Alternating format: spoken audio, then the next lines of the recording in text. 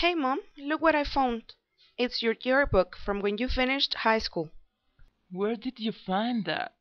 I was looking for it everywhere. I thought it was lost.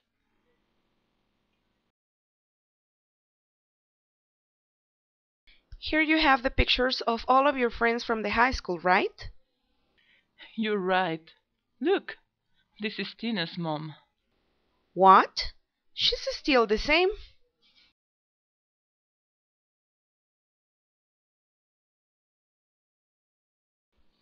Yes, she was 16 in the picture, and her hair was as long as it is today.